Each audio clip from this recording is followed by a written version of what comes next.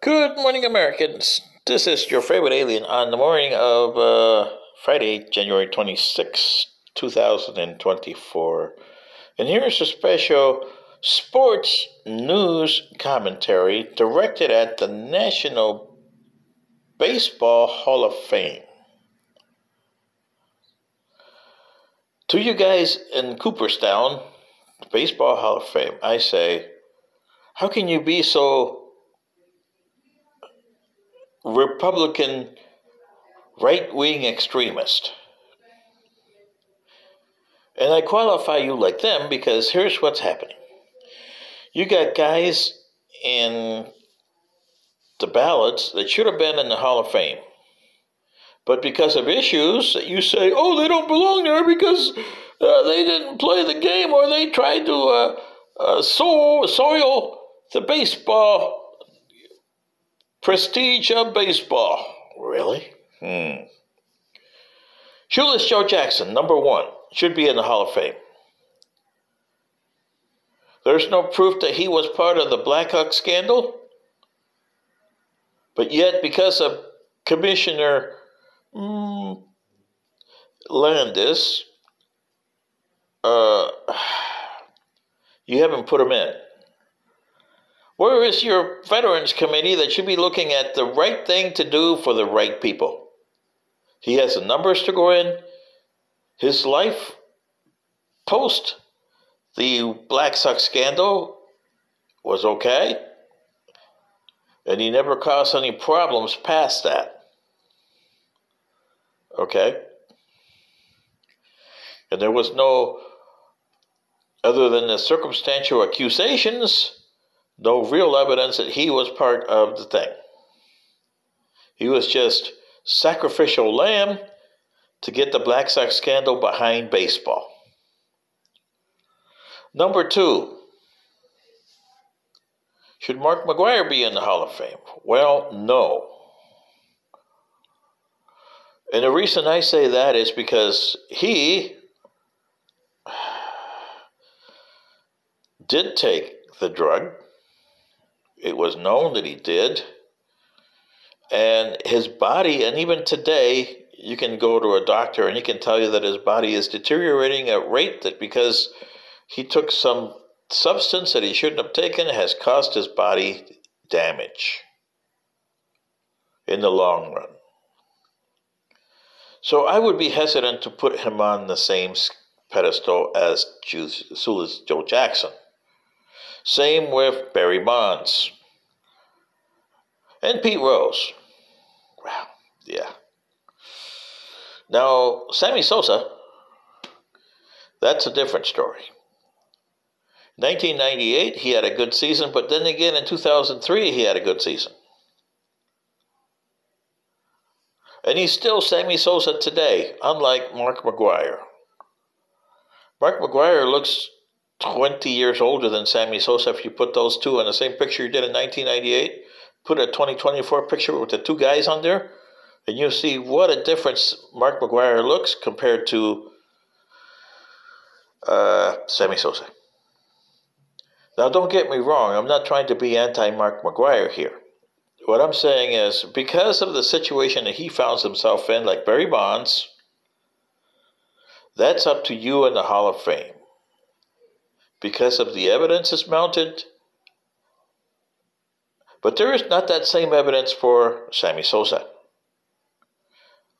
Sammy Sosa today will tell you, my numbers prove that I should be in the Hall of Fame.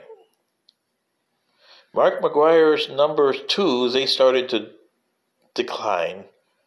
And everybody's declined. I mean, look at the guy that left baseball last year. Cabrera from the Lions. From the Tigers, pardon me, Lions. Lions. But his numbers should get him a first ballot Hall of Fame. Would they? I don't know. We got to wait another 5 years to get a thing there.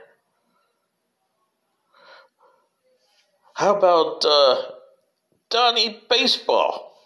Don Mattingly. He played in awful teams with the New York Yankees. Yet his baseball numbers say he belongs there. You guys say otherwise. Why? Don Mattingly has always been himself, even when he coached the Marlins. Poor guy, but hey, he coached the Marlins.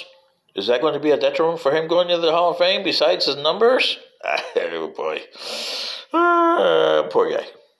He belongs in the Hall of Fame. Andrew Jones from the Atlanta Braves belongs in the Hall of Fame. Like Sammy Sosa. And Dale Murphy from the Atlanta Braves belongs there. Donnie Baseball belongs there. There are people in the Hall of Fame that really don't belong there because, hey, if you're looking at sportsmanship and the way you're supposed to act for baseball, Babe Ruth doesn't belong there. Raymond Ty Cobb doesn't belong there.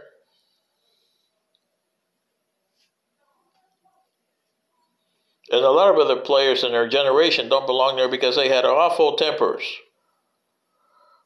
And Ty Cobb, for example, he would go after you with his spike. And that was out of spite and malice. Okay? Pete Rose did the same thing. Charlie Hustle, you called him.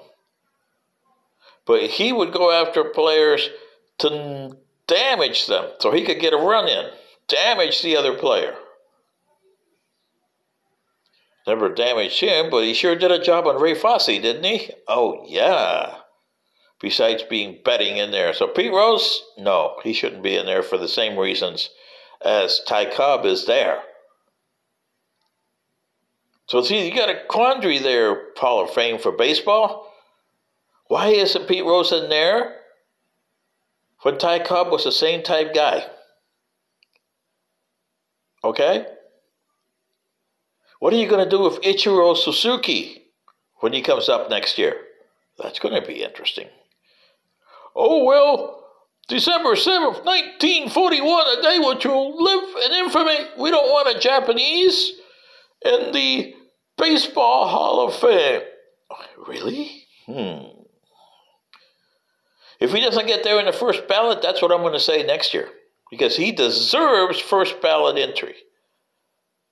Same as Albert Pujols and Cabrera from the Tigers. They deserve number 1 in there. Shoeless Joe Jackson for the Veterans Committee should be included in there. Sammy Sosa in there. Bonds, McGuire, and Rose. Well, you have to develop some way where you could say why really they don't deserve there and why really they deserve there. Not just your voters that say, we just turned our noses at them. Okay? And Ichiro Suzuki, what are you going to do about him next year? What are you going to do about Albert Pujols in a few years? And Miguel Cabrera. Those are my 3 things that I want there. Dale Murphy deserves to be in there. Donnie Baseball deserves to be in there, but they're not. Because of your politics on the Hall of Fame. This is your favorite alien saying, good day.